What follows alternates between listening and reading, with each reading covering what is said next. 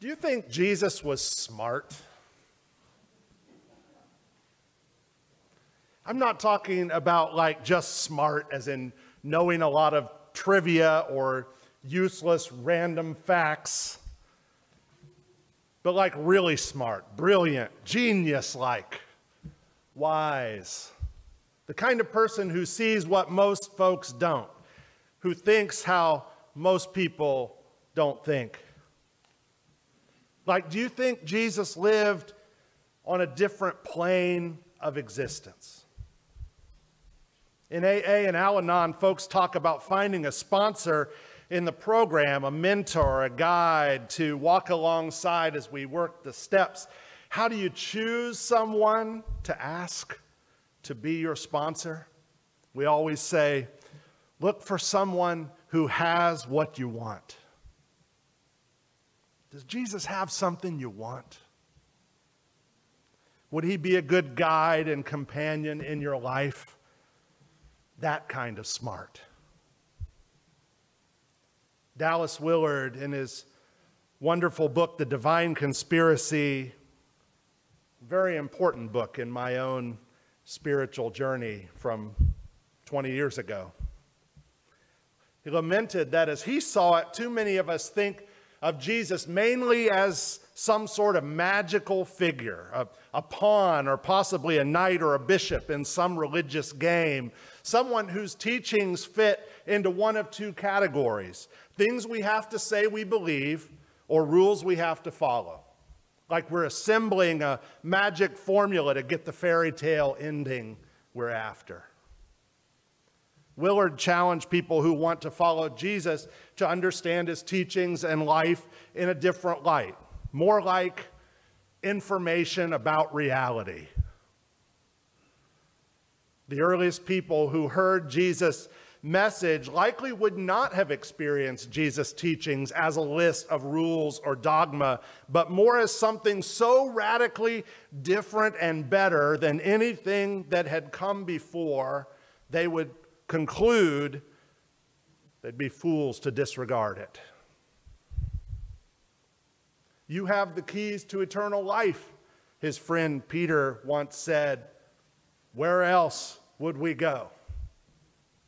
Because Jesus was smart, the smartest. At least I think so. I recalled those paragraphs from Willard this week, trying to digest this harsh and difficult passage before us from the 14th chapter of the Gospel of Luke. Jesus is drawing what seems like a demanding and definitive line in the sand, a with me or against me sorting out of the people around him. And to many, I suspect, it feels like too much. A bridge too far, more like the radical demands of a cult leader or a wannabe dictator, less like the demands of the way to truth and life. Whoever comes to me and doesn't hate father and mother, spouse and children and brothers and sisters, yes, even one's own life, cannot be my disciple.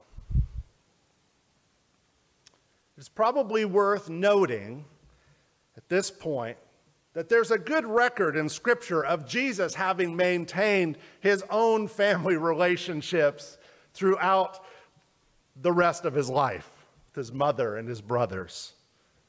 And while there are instances of disciples leaving their homes and loved ones behind to follow him, there isn't much evidence they hated their family members or held any ill will toward loved ones. So a strong case might be made that Jesus is speaking hyperbolically, magnifying or overstating the potential cost to make his point. On the other hand, some of our own experiences may show a cost like this whenever we step out in our own convictions of who we are, or to follow our own path, even if it leads beyond the bounds of our communities of origin. For some of us, Jesus' call today may not seem that different from the path we've already been on in our lives. Relationships with those we love can be stretched or strained or even broken when we move beyond the terms of acceptance or belonging of family to explore and grow and become the best version of ourselves. But what about Jesus? What kind of claim is Jesus making in calling me and you to carry our own cross and to count the potential cost of following? Maybe a very high cost. Bishop Tom Wright offers an analogy to help us move forward in our understanding of this passage. He says, think of the leader of a great expedition forging a way through a high and dangerous mountain pass to bring urgent medical aid to villagers cut off from the rest of the world. If you want to come any farther, the leader says, you'll have to leave your packs behind. From here on, the path is too steep to carry all this stuff. This is a dangerous route, and it's very likely that several of us won't make it back. So what might make this journey of following Jesus so dangerous? Well, just think of some of the things Jesus has been teaching as we've made our way through the Gospel of Luke. And think about how it might play out if we said it or lived it today. Like hanging out with the despised or oppressed people in society, making friends with IRS agents, breaking the law to make sure folks can eat, honoring poor folk and promising them the honored place in God's kingdom and in your own home, challenging the rich and the comfortable, those with an easy life. The list keeps going on and on. The list in Luke's gospel is the most extensive and perhaps the most challenging of all the gospel records. Remember the prayer Jesus gave, the one we pray each week. Say it out loud in the pub or tweet it out on your social media and see how this plays. Forgive us our debts. Or continue to sanitize it as we do with the word trespasses. It's less socialistic that way. Thinking from earlier again now, do you think Jesus was smart?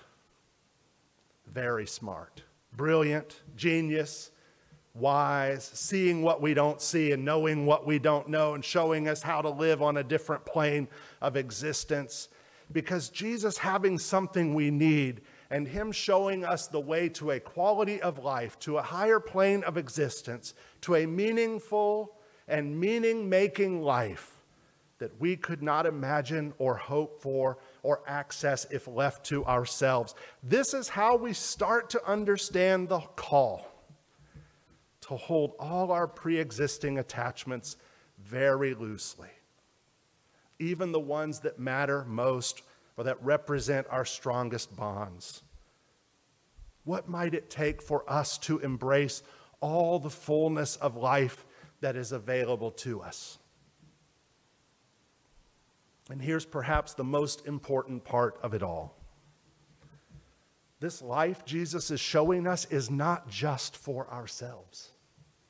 The entire future of the world depends on us accepting the call and counting the cost, because you and I, my siblings in Christ, are part of the plan. The next verse, the one we didn't read today, talks about the power of salt to season and flavor. It implies that our willingness to sign up, to buy in, to commit 100% to Jesus' way is what can impact this world and make it more and more like God's dream for all of us. You and I are the means through which Jesus will bring this life of goodness and healing into the world, if we'll count the cost and if we'll follow. So this day, I pray we might catch a glimpse of the promise, of the goodness, of the glory of this house that is being built, that we might pick up our cross and count the cost and follow wherever he leads.